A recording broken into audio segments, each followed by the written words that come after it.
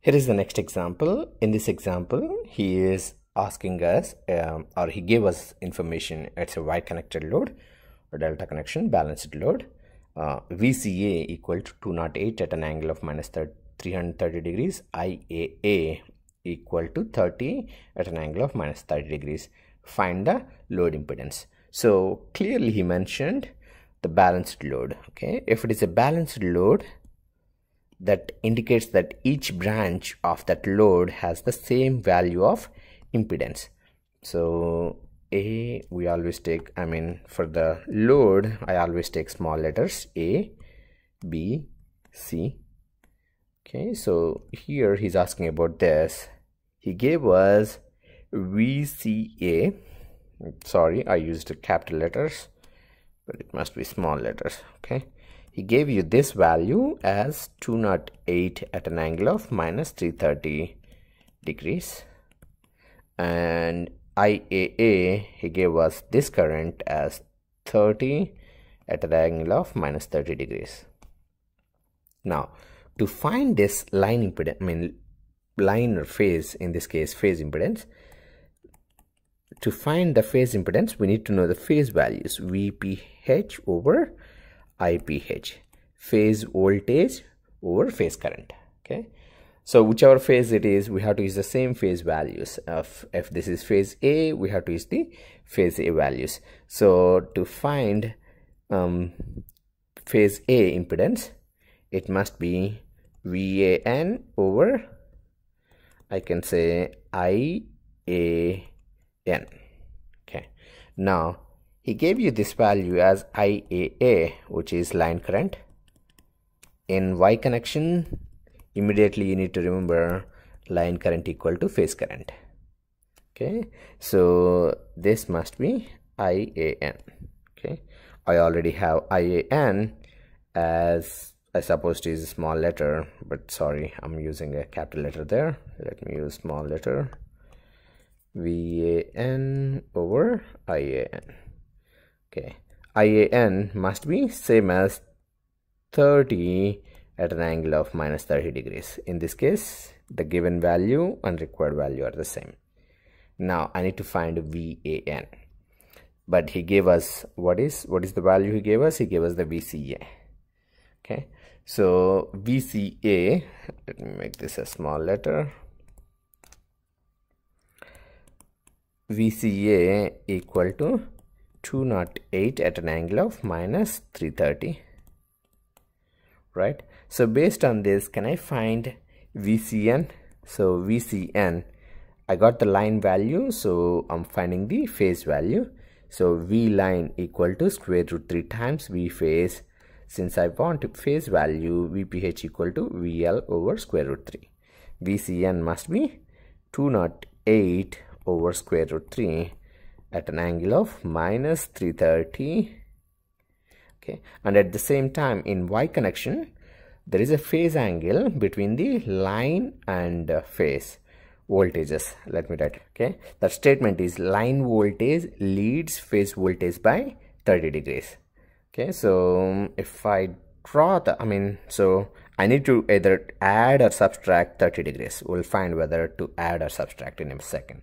So he gave us VCA. So here is the reference axis, which is x-axis. VCA equal to minus 330, so somewhere there, right? That's my VCA. That's positive 30 degree angle because this must be 330. Now where will be the VCN? Based on this, the line voltage leads the phase voltage by 30 degrees. So that's 30 degrees. The VCN must be right there because VCA is leading leading 30 degrees VCN, right? So how do you know that is leading? You're going to stand at one point, rotate the vectors in anticlockwise direction. When you rotate the vectors in anticlockwise direction, your VCA is going to come first. So that is coming, that's a leading VCN. The line voltage is leading phase voltage by 30 degrees. So VCN is going to be right there. So are we going to add or subtract? So in this case it's a minus. So VCN equal to 208 over square root 3 at an angle of minus 360. Minus 360 is nothing but 0. So 208 over square root 3, I can say 120 at an angle of 0. Now I have VCN, but I want VAN. So VAN equal to 120. VBN equal to 120 at an angle of VCN equal to 120 at an angle of 0. So I gave you VCN. To get VBN, add 120 degrees. To get VAN, add another 120, so 240. Okay, so your VAN is going to be somewhere here at 240 degrees. Okay, this is my VAN. So this basically this is minus 120 degrees. Now I have VAN equal to 120 at an angle of 240. So VAN equal to 120 at an angle of 240.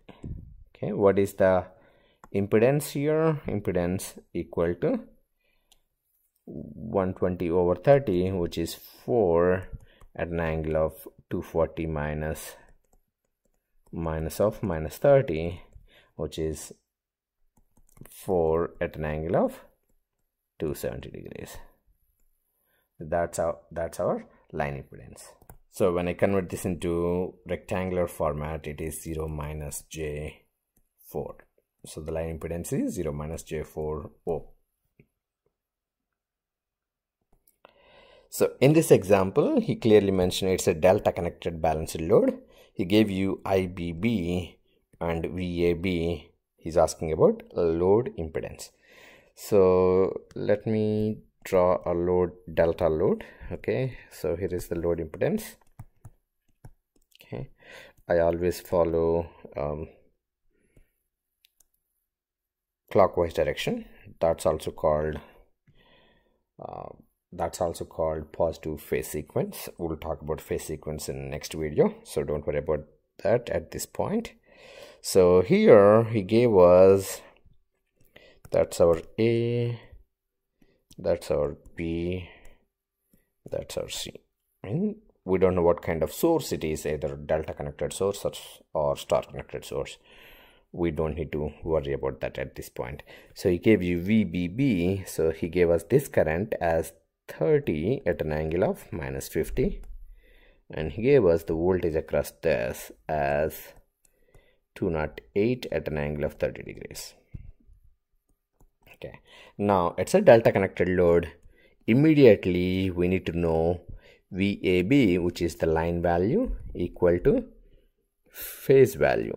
So in delta, line value equal to phase value, so that VAB must be equal to VAN. Okay, so why am I converting into VAN? To find the phase impedance, I have to use the phase values.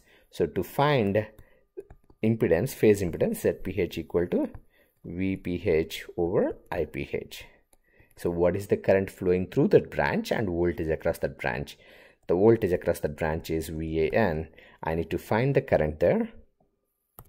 So that current equal to, so when it comes the current here, so this must be IAA. IAA is going to come, and this is the current IAB.